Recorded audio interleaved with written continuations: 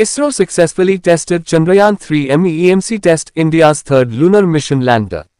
On Sunday, the Indian Space Research Organisation ISRO announced that the moon lander component of India's third lunar mission, Chandrayaan-3, had successfully completed the EMI-EMC electromagnetic interference electromagnetic compatibility test.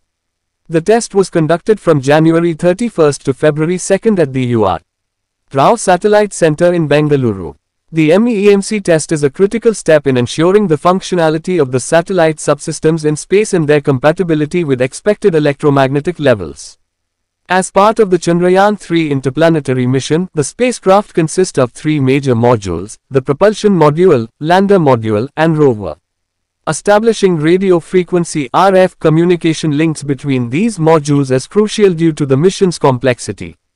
During the EMI-EMC test of the Chandrayaan-3 lander, ISRO ensured launcher compatibility, antenna polarization of all RF systems, standalone auto-compatibility tests for orbital and power descent mission phases, and lander and rover compatibility tests for post-landing mission phases.